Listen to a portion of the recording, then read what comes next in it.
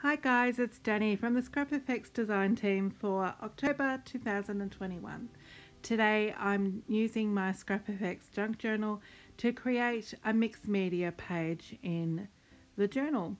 So I'm using the October releases, they're quite cute little birds, and I've opened up the junk journal to a graph piece of paper and a transparency.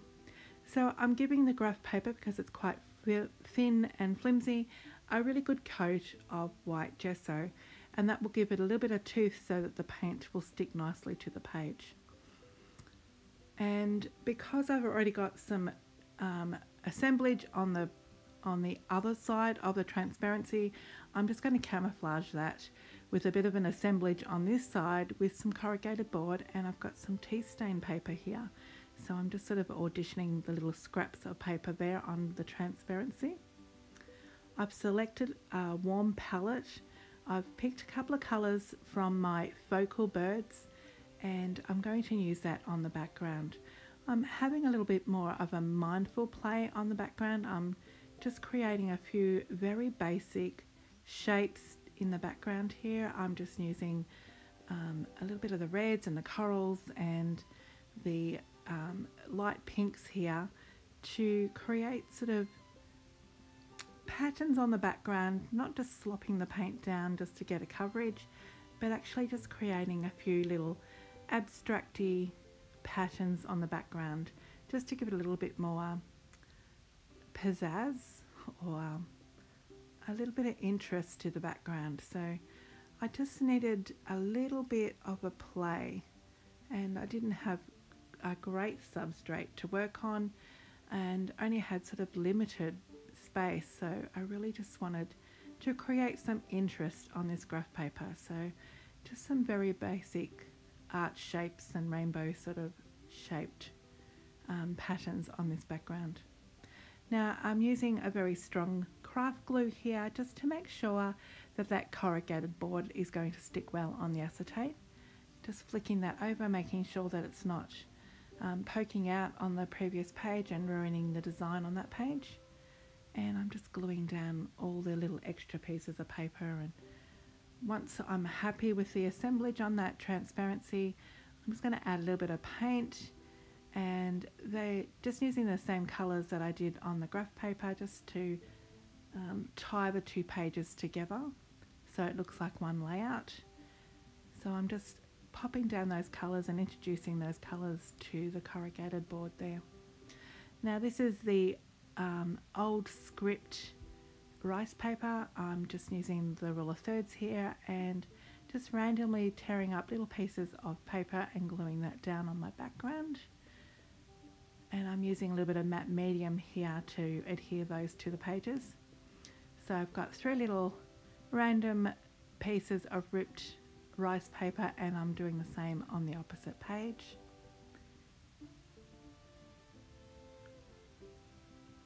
Just heat set those, and then I'm using the Scribbly Daisy here. This is a ScrapFx foam stamp and a bit of archival ink in similar colour tones. And this is a simple leaf. It actually is a set of 3 leaves. And I'm just going to stamp them off on the extra cardstock I've got here, just the scrap paper, and I may use that in the focal point at some stage on my art journal. And of course I've gone back to Old Faithful. This is Collage Circle, and I love using this little stamp in the background. I love that repeated circle pattern. So this is the new release Patchwork Birds collage paper. I'm just fussy cutting the large bird out, and I'll audition that on the page. I've got it sort of in my mind that it will be on the left hand side on top of the corrugated board, and you can see how I've pulled those colours from the tail and wings to create the colour scheme in the background.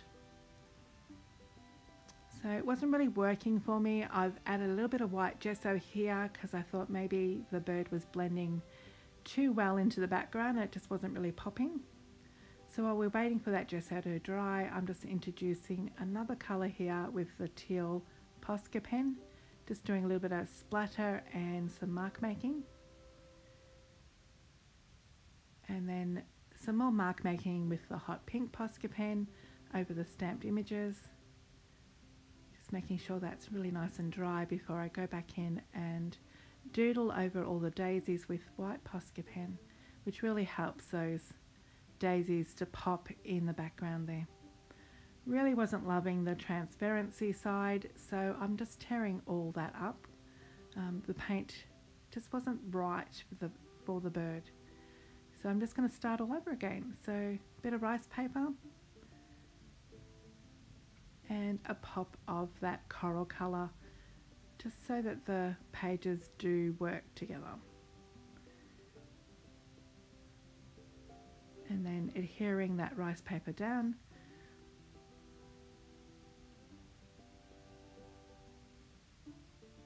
I think all that introduction of all the colours on the little bit of corrugated board was just a bit too much, and the bird sort of blended in.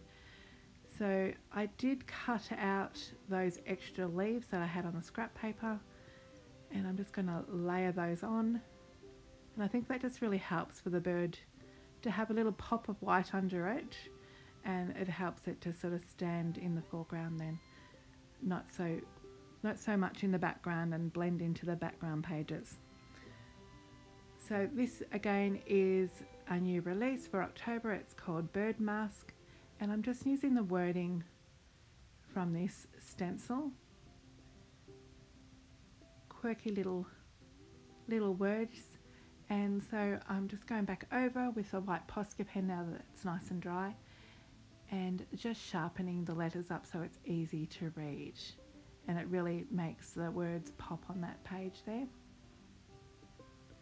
This is a new release, birdcage transparency, and I'm just auditioning the bird cages, working out which one is the right shape and size for my page, and I'm just going to fussy cut that one out.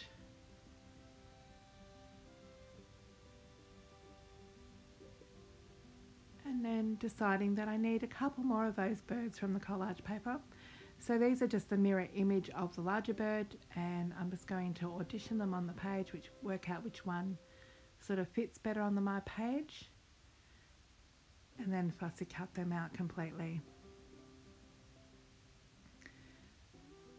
So here I decided that I'd go back over the lettering just once again with a black Posca pen and just sharpen up some of those fuzzy lines that the stencil left, and so that really helps for the lettering to really stand off the page.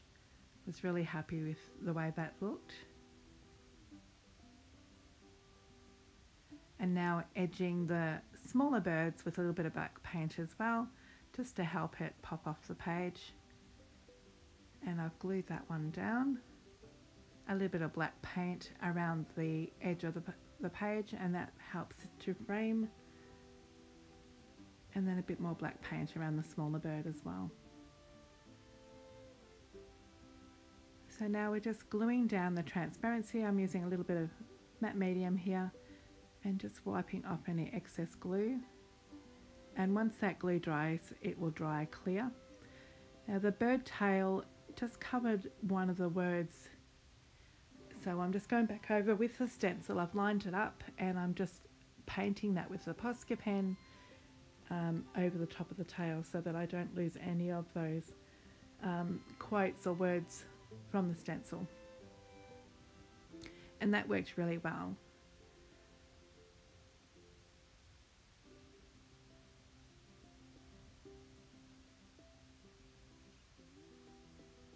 So here my video stopped, but I ended up using that small bird down in the left hand corner, and I did a little bit of hand doodling and drawing over the actual birds themselves as well, just making a little bit more marks, doing a little bit of line work in their wings and things, and just highlighting some areas that you can see here.